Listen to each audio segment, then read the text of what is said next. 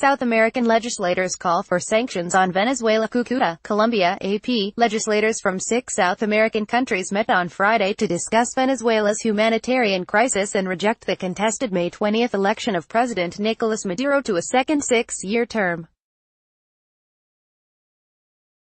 The group of more than 130 parliamentarians from Colombia, Venezuela, Ecuador, Peru, Uruguay and Argentina issued a 4-page statement that said Maduro is leading a repressive government that systematically violates human rights. They called on their countries to impose financial sanctions on top Venezuelan officials who are suspected of money laundering and said they would ease entry requirements for the thousands of Venezuelans who are fleeing the country. At a hotel located just a 10-minute drive away from Colombia's border with Venezuela, the legislators delivered passionate speeches in which they dismissed Maduro as a dictator and a tyrant who has become a threat to the region.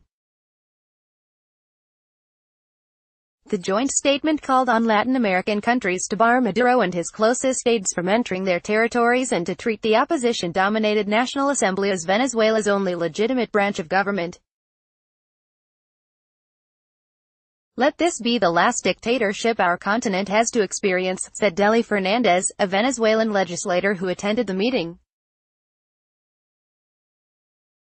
Colombia's migration authorities estimate there are some 700,000 Venezuelans now living in the country, almost twice as many as last year.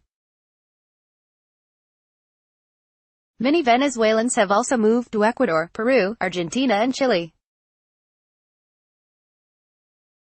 On Friday, parliamentarians promised to advance legislation that will make it easier for refugees to live and work in the region.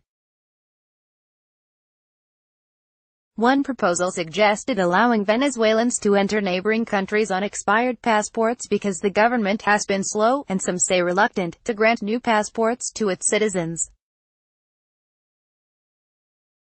Efraín Cepeda, the president of Colombia's Senate, said that Venezuela received thousands of Colombian immigrants who once fled conflict and poverty.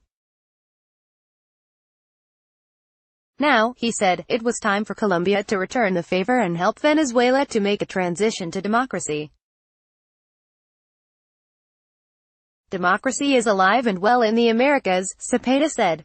"And we will not rest until it is restored in Venezuela." Copyright 2018 The Associated Press. All rights reserved. This material may not be published, broadcast, written or redistributed.